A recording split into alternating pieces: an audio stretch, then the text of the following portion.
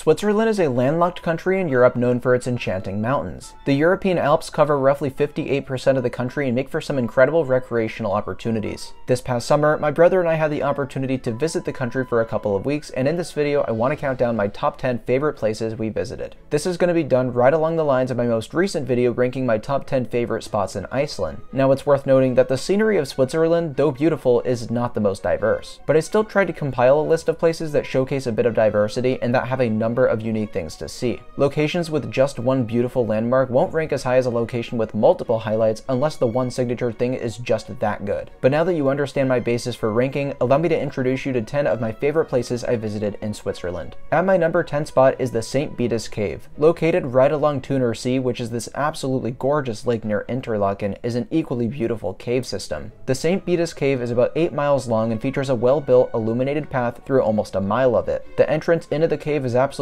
stunning, with waterfalls dropping down a series of switchbacks. The water comes from the interior of the cave, which itself has a handful of small waterfalls as well. That was definitely one of my favorite features about the cave, but it's also got some incredible stalagmite and stalactite formations. I enjoyed how each major room within the cave had its own unique characteristics that are talked about on signage in each one. Number 9. Glacier 3000. Sometimes the roller coaster enthusiast side of me allows for the discovery of some really neat places, and Glacier 3000 is no exception. The main draw for me was the highest elevated alpine coaster in the world, which is approximately 9,596 feet above sea level. The name Glacier 3000 is actually a testament to the attraction's elevation, as it's located roughly 3,000 meters above sea level. A unique experience they offer is the ability to walk on a glacier to your heart's content and cross a suspension bridge through the clouds. This was probably the most expensive thing we did in Switzerland at 85 Swiss franc or $90 US, but it was an absolutely outstanding experience and I'm glad we got to check it out. Number 8. Oceanen Lake. This is perhaps the most well-known lake in Switzerland amongst tourists. You take a scenic gondola to the top where you can either go left or right. Left is where you'll find an alpine slide, which I really quite enjoyed, and right is where you'll go for the trail to Oceanen Lake itself. This is an absolutely stunning lake between its shade of blue, mountain surroundings, and the fact that it's got cows chilling by the water, which is the cherry on top. I didn't know why they were there or if they were friendly, but as it turns out, they love being pet by humans, and I found that to be pretty adorable.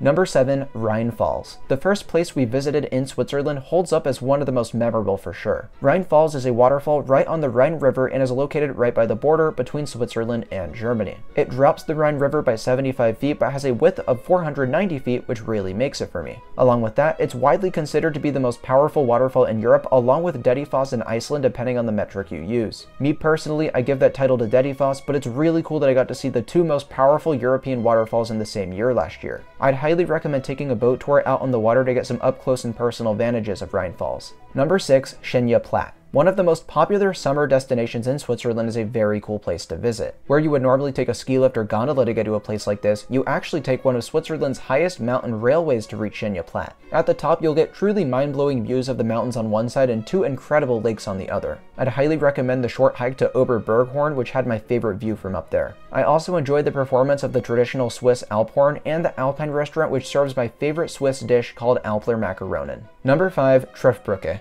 Also known as the Trift Bridge in English, this marvelous site requires a beautiful gondola ride and a tough 4-mile out and back hike to experience. The hike is pretty, but not the most eventful until you get to the end in my opinion. But all's worth it once you reach the bridge because your surroundings from that point are just unbelievable. You're right at the mouth of the Trift Glacier and Trift See Lake, which I could stare at all day. But the Trift Bridge really is the highlight for me because I think it's the scariest suspension bridge I've ever been on. At a height of 330 feet and width of 560 feet, it's one of the longest and highest suspension bridges in the Alps. Truly an exhilarating experience with one of the best payoffs you'll get on a hike in Switzerland. Number 4. Zermatt, specifically the Matterhorn Glacier Trail. Zermatt is a very famous town in Switzerland, and for good reason. I loved the atmosphere and energy around there, but what really steals the show for me was its incredible selection of gondolas and ski lifts taking you to hiking trails around the Matterhorn. We attempted to complete the Matterhorn Glacier Trail, which is a 4-mile point-to-point hike, but unfortunately the weather wasn't cooperating and we weren't able to finish it. We decided to take in the views of the Matterhorn from both the ski lift stations and alpine restaurants in hopes that the clouds would clear enough to reveal the peak. While it did take several hours, we did get lucky and got the magic shot of the peak in between many layers of clouds. This area is honestly one of the most visually stunning places we visited in the country, and I hope with a return visit we can actually complete one of the longer hikes they offer. Number 3, Pisel, more specifically the Five Lakes Trail. This was my favorite hike I had the chance to do while we were in Switzerland. It's characterized by its 5 stunning lakes, each with their own otherworldly color tone. Unfortunately, due to time constraints, we only got to see 2 of the 5, but from what I've heard, the 2 we saw are by far the 2 best, and I can understand why because these would be ridiculously hard to top. The first is larger and surrounded by mountain peaks with a gorgeous light blue color, and the second is a smaller body of water which had a perfect turquoise color to it. In addition, the hike up to the lakes, while difficult, was very beautiful with mountain views looking into nearby Austria and Liechtenstein. If you are interested in completing this hike, it is a 6-mile point-to-point hike, and I just know that when I one day return to Switzerland, this will be number 1 on the hikes I want to do again. Number 2, Aletsch Glacier. One of Switzerland's most visited UNESCO World Heritage Sites, doubles as my favorite view of a glacier I have ever seen in my life. Aletsch Glacier is the largest glacier in the Alps, covering an area of 66 square miles. There's 3 signature vantage points you can get, but the one we experienced was at Moosflue, which is accessible by a gondola ride and a ski lift ride. I feel like Aletsch Glacier's position on this list is self-explanatory. This is truly one of the most awe-inspiring overlooks I think I've ever seen, and it was a close second to what was my favorite place we visited in Switzerland. It's not what I think you'd expect, but number 1 is Trummelbachfälle. Located within the ever-so-famous Lauterbrunnen Valley is a spot that really blew my expectations out of the water. With its series of 10 waterfalls thundering through the inside of a mountain, these had to be some of the most powerful waterfalls I think I've ever seen. They are Europe's largest subterranean waterfalls and the only underground waterfalls that are accessible to the general public in Europe. The 10 waterfalls are fed by the meltwater from the massive Eiger, Monk, and Jungfrau glaciers, which are actually the same glaciers visible from Shinja Platte. The meltwater has carved its way through the inside of this mountain, and since it has nowhere to go but down, it dumps an insane 20,000 liters of water per second. You can actually feel the power of these waterfalls vibrate the mountain. The trail allowing visitors to view these falls is also brilliantly designed, and there's even an indoor funicular to help with those who might struggle to walk up a bunch of stairs. Lauterbrunnen itself was already pretty beautiful, but this brought it to a whole other level in my opinion. But with that, thank you all so much for watching this video. Switzerland is an absolutely beautiful country, and I hope these 10 places can be worked into a future itinerary for you guys watching this video. Leave a comment letting me know what other spots I should check out the next time I visit.